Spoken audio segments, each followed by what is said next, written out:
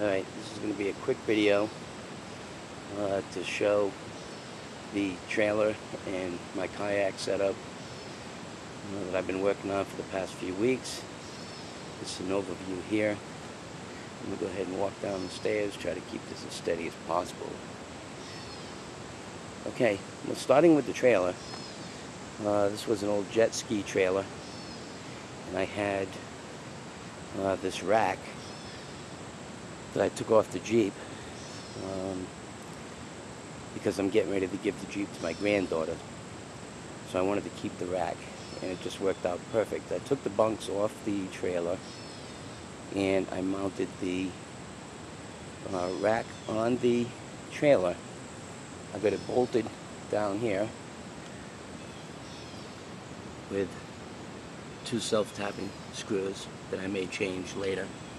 And then back here, I took, see if you can see this, I took some eye bolts and I put it through the frame. Give me something to tie down to also. And then in the front, what I'm going to do is I'm going to put some angle bracket connected to the trailer, and then put a bolt through this side, and the same thing goes to the other side. So that's that. Then I took some 1-inch marine grade plywood and put that down there to give me some workspace so I can cook. I can work on whatever on the back, and it also gives me a place to mount my cooler with a tie down there. And then I just run the tie down to one of the cross members on the bar. Okay, well, for the kayak, it's a Wilderness Systems Tarpon 120, and it's got this large front hatch here where I store stuff. I have a dry bag that I'll put stuff in if I need to store stuff in there. Here is a ram mount for my fly rod. As you can see, it comes up. There's my GPS there. The GPS will eventually be mounted up here with a I don't know what you call them things, but a paddock. I'll put a paddock there, and then the back of it, I'll put a paddock right here, and the back of it will clip onto the paddock. And I'll have it right there, and it's landed off to the ram mount. Okay, going around to the other side, I have another ram mount, camera mount, where I have this piece here that my GoPro will click into. It's not waterproof, but it'll give me an opportunity to take it off the other pole and move it here for a different shot, or put another camera here.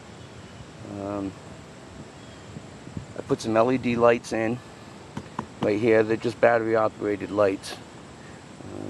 Move around the other side and you can see it.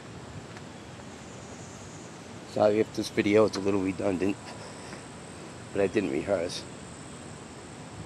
Okay, so there's the LED lights underneath the pedal track. And then they just go to this control box right there, which is weatherproof. And you just push that blue button and the lights will come on. I'd like to get one for this slide too. I've got a leash here for my paddle. And of course my life preserver, my fish grips, which are right here, and I just have them attached to the paddle holder. And then here is a place for my cigarettes, phone, whatever. Moving on back, Wounded Warrior sticker. I'm a peer mentor for Wounded Warriors. Moving back is my black pack with 6 rod holders on it. The 3 front ones, I'll probably move one of the poles to the back.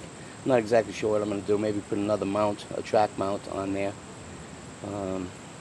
My net will go probably where the freshwater rod is. And then I got my saltwater rod. And then this here, this pole here, was a monopod. And what I did was, it had a foam grip so it fits in the rod holder nice and snug. And I took this, box here, which is a vaporizer actually, but it also is a power pack. So you can put a USB charger in there, and of course again it's not weatherproof, it's going to be a fair weather thing, and it goes up, and then I cut holes in the back of on the side of the holder for the camera so I can get the plug in, and that way when the battery goes low I just click, there's a switch right here, I just click that to on, and the power will go ahead and recharge the camera. And the camera isn't a GoPro, believe it or not. It's a Chinese knockoff, costs 68 bucks, comes with every mount you can think of. So I jerry-rigged a mount on there, took the spike off it, and then I just mounted the bicycle mount. It's called an SJ CM or something, 4000. It takes awesome video. This is my visipole right here. Got the American flag and the visibility flag. And this goes into one of the rear holders. Then my black pack. I have my sponge in there. I have some lures, my fly fishing stuff for freshwater. Hopefully have a saltwater rod here shortly, fly rod. I put a gear track on here. There's the dry bag for the back here. In case I do an overnight or something, I could put clothes, my stove and everything in there, and then just store it in the back here. And I got the black pack tied down with the bungees that were in the back. My anchor trolley, I just put that on. Goes from the stern to the bow. It's got this nylon ring here.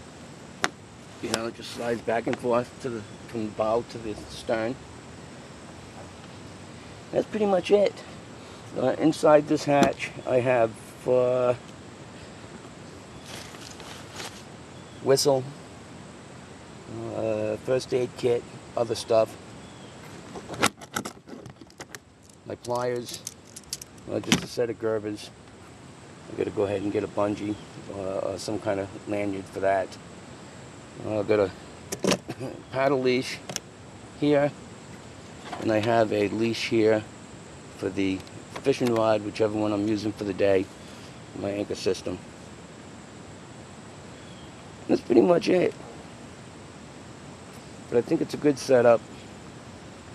And of course, it's only been 3 weeks or so. So I think I've done quite a bit. This is the last overall view.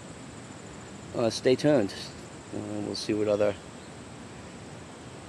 modifications I make. I may take a fish bag, an ice bag, and put it here, tie it down onto this front hatch, store my fish, and I think I'll be pretty well set up for some saltwater fishing. That's it. I hope you liked the video.